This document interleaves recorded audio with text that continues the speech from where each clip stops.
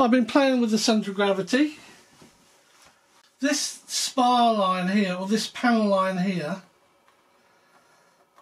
that's probably as far back as I can go. That's about 45, and just in front of this panel dot here, that's about 40. So I've got everything crammed in there at the moment, and I'm positioning my fingers where that red dot is, but on the panel line. The same on this side, and this is how it balances. It's tail heavy. So I thought I'd like to show you the solution I've come up with, and I'll show it to you once I've installed it all. But basically the speed controller is going to go flat in the well there. There'll be a bit of Velcro on the front here, so these 1000 3-cell milliamps can go in and get Velcro down. I'm using an AR620, but only because it fits very nicely, once I've done some foam hacking, into this bay on the canopy. So I will put that in like that, and I'm going to hot glue it in place. That will then allow me to just pack all those down. This will go on, and then we'll get the COG right. Only problem is I am going to have to add weight. As of yet, I haven't determined how much. 2 hours later. It's taken me 2 hours to work out the positioning of the electronics and getting the centre of gravity where it needs to be.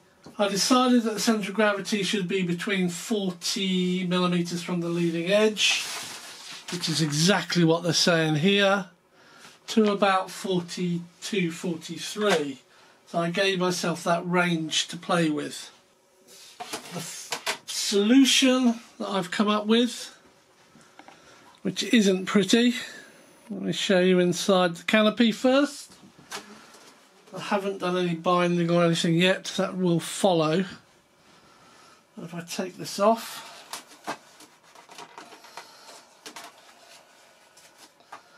so this is my solution inside there. What do we have? We have a 1000 mAh battery, 3S. Speed controller tucked away down there. Receiver up here. Yes, it's quite far behind the centre of gravity. It was the easiest and most convenient place to put it, having cut a ridge of foam out from the centre of that cutout. That will now allow me to easily remove the battery. To get the centre of gravity right, I played around with putting the receiver at the front, having the speed controller tucked around at the front, even putting weight to the end of the battery. The problem with that is I needed more weight here on the end of the battery than I would have done if I'd just put weight on the nose. 40 grams of weight on the end of the battery, I could still just about get it in. I would have had to cut out some of this foam, because the battery would have stuck out a bit further, but I still needed a lot of weight in the nose. So the total weight was more than if I just put it on the nose, which I've done. So normal batteries, I've got quite a few of them. I haven't put the Velcro in there yet. They'll go in and push down on the Velcro. Connector there for the battery, so that just all connects up.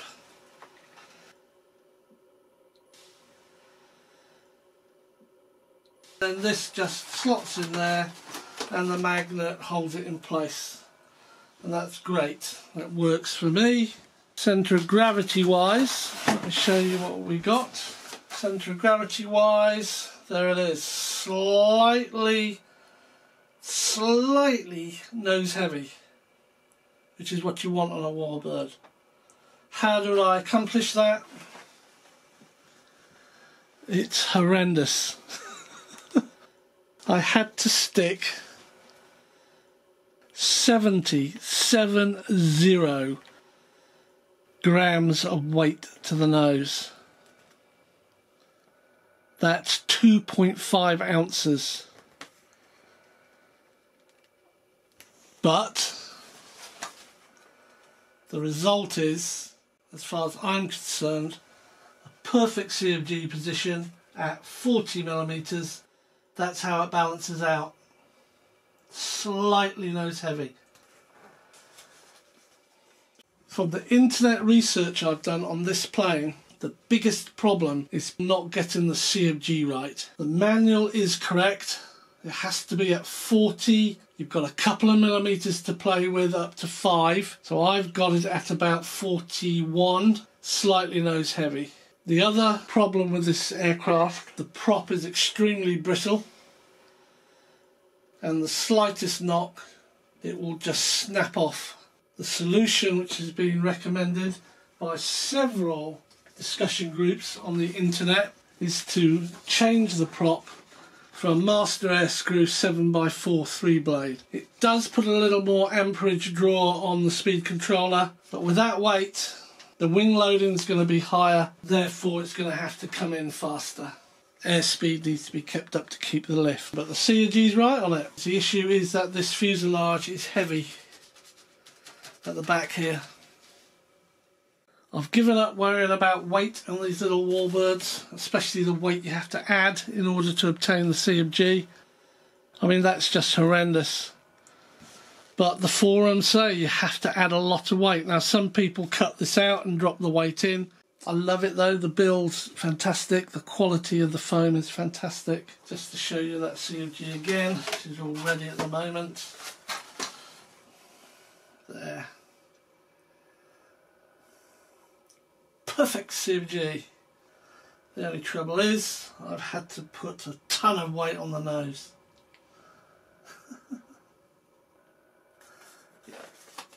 So we shall see, we shall see. Oh, I've got to bind it and everything, so let me get on and do that. So all I've got to do now is connect the battery to the speed controller. You'll notice I've got the prop off and I've got throttle cut when I go on.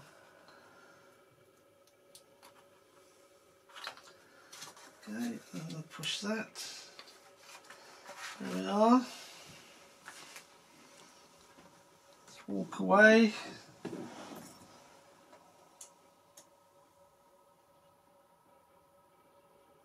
Binding. DSMX 22 milliseconds. Telemetry. Bind complete.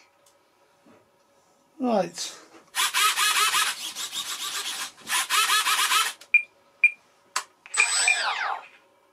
Throttle cut off.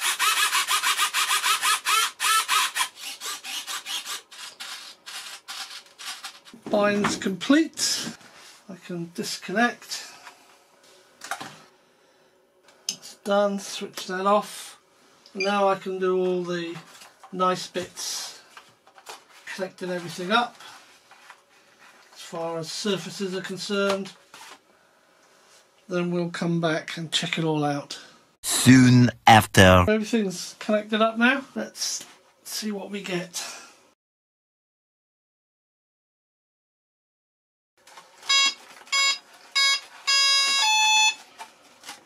Okay.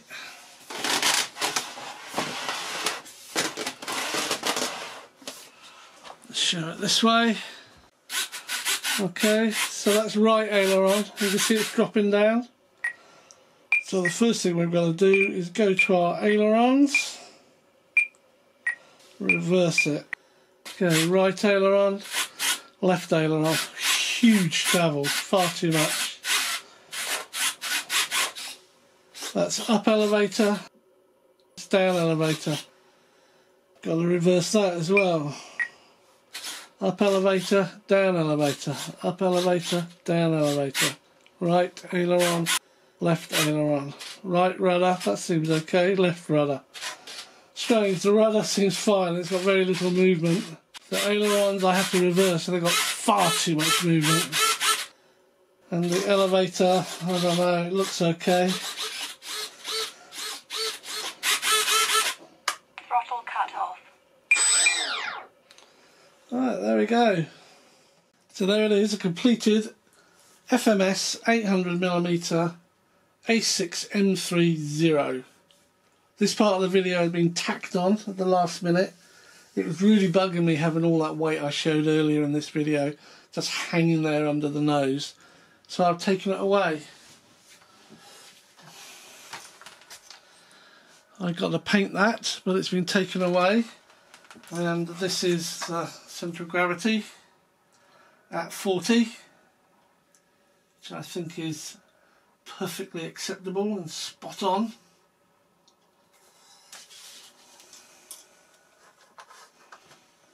So how did I do that? Well, let me show you.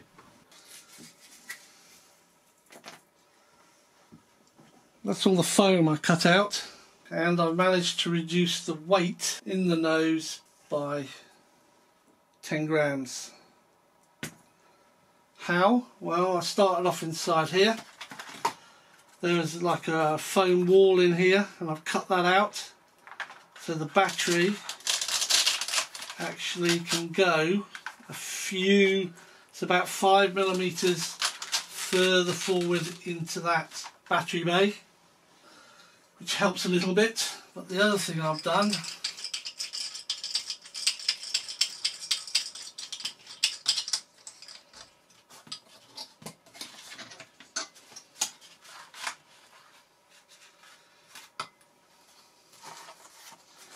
is the weight is now cut into, this isn't stuck in yet, I will be sticking these in, but the weights are cut into and stuck into the foam surround where the cowl goes. But I still have access to undo the motor if I need to.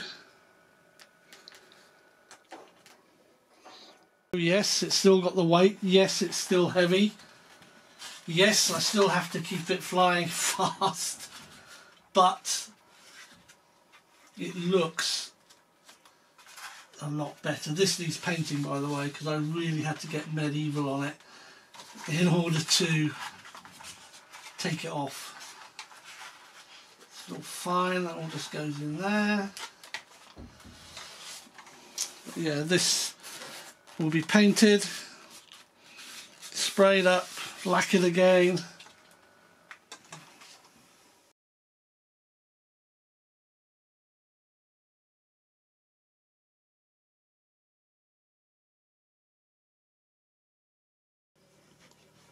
Job done. And there it is, a completed FMS A6M3 ready for a maiden. So thanks for watching, stay safe, stay well, and I look forward to you joining me on another video. Cheers.